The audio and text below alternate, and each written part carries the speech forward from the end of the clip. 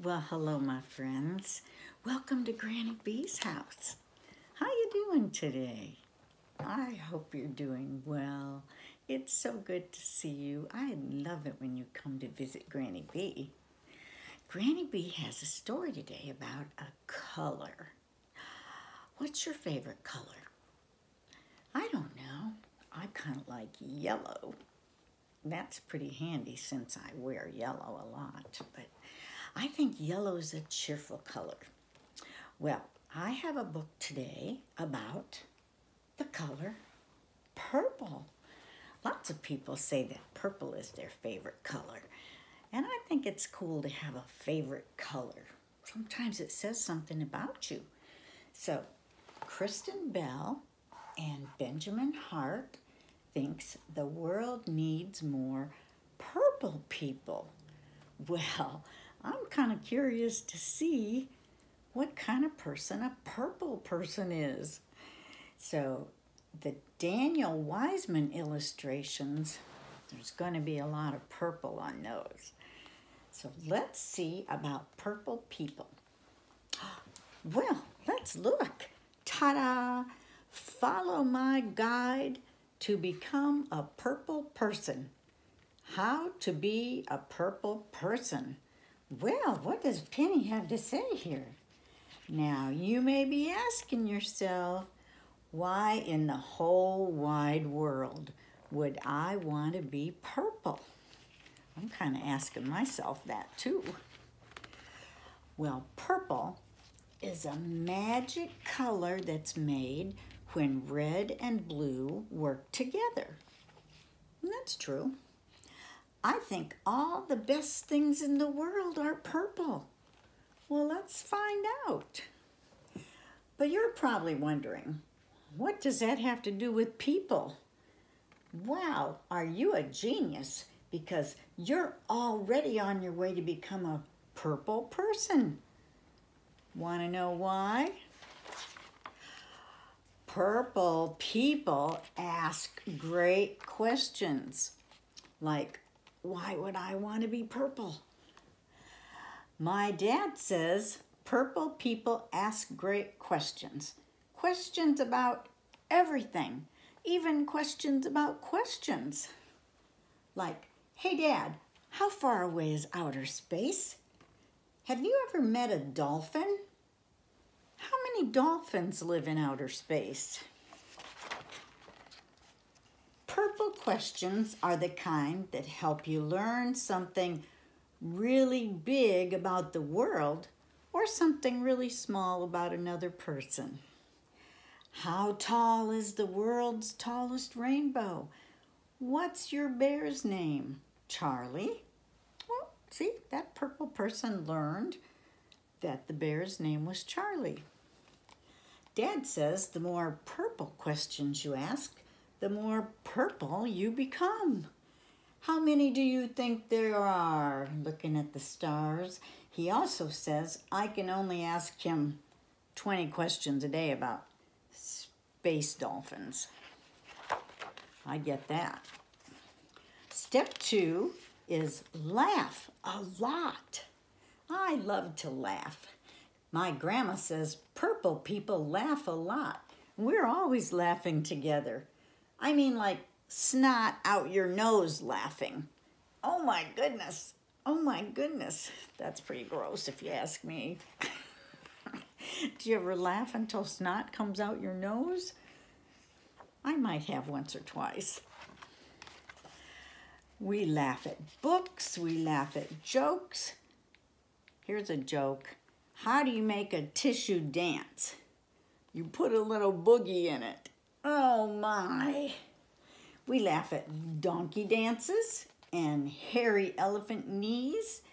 We especially laugh at Grandpa's funny noises. He goes, ha ha, snort, ha ha. Have you ever laughed till you snorted?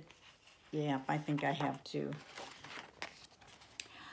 Laughing, purple laughing, helps us remember the things we share and forget what we thought made us different. It's almost impossible to be laughing. Oops, let me start that sentence again. It's almost impossible to be angry when you're laughing. Try it. I dare you. Grandma says the more purple laughing you do, the more purple you become. She also says Grandpa's noises are her favorite funny noises in the whole wide world. Step 3, use your voice and don't lose your voice. My mom says purple people use their voice and don't lose their voice. She encourages me to use my voice to sing. My dad is the one with the hairy chest who loves me more than all the rest. That's a good song. She encourages me to give good ideas, like let's wear monster costumes to school, and to share my opinions. I personally feel like we shouldn't have to eat Brussels sprouts because they smell like sweaty socks. That's her opinion. Sometimes people lose their voice, and that's okay. It happens. A purple voice helps someone who's having trouble finding their own voice. Purple people don't just speak up, they also listen. Maybe you could tell them you don't like it when they call you that name. Want me to help you tell them? That's a good purple thing to do. Mom says the more you use a purple voice, the more purple you become. Mom, can you help me with my play? She also says she heard my opinion on Brussels sprouts, but I still have to eat them. I'm going to work on a better argument. Step 4, work hard, super duper hard. My grandpa says purple people know how to dig in and get stuff done. He and I like to work hard when we build things, and while we learn things, and while we grow things. Purple work is the kind of work that's done together to change something that needs changing. What do we want? More playgrounds. When do we want them? Now. Or fix something that needs fixing, or help someone who needs helping. Grandpa says the more purple work you do, the more purple you become. He also says no purple work has ever been done while sitting on your backside sipping strawberry lemonade. Okay, are you ready for the last step? Are you ready? Are you sure? Are you sure you're sure? Are you really, really ready? Okay, drum roll, please. Step 5, paint yourself purple. Oh my, just kidding. That's not the way to become a purple person. Actually, being a purple person has nothing to do with what you look like. My teacher says purple people look all sorts of ways. They are big and small, old and young. Some wear cool coats. Some wear shorts with lots of pockets. And some wear funny hats. She says some purple people feel blue and red other times. And some purple people even have green hair. Whoa. Step 5, just be you, the real you. Like my teacher always says, purple people come in every color you can dream up and every size you can think up. The only way to be purple is just be you, because you're the only you we've got. So, those are my surefire steps to turning into purple person. Hey, wait a minute. You ask really great questions.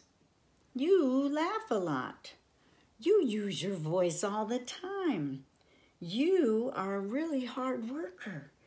And you are totally you. Well, I'll be a llama's mama. You've been beautifully purple this whole time. I sure am glad you're a purple person, because the world needs more purple people just like you. Well, I had no idea I was a purple person. Well, I hope you can be a purple person and ask good questions and do all those good things that Kristen Bell and Benjamin Hart say purple people do. So use your voice. Use your voice. Stand up and help people that need helping. And just go on being a good human being. And while you're doing it, remember to be kind to those people around you. Well, I hope you'll come back and see me again, because Granny B loves you. You have a real good day now. Bye-bye.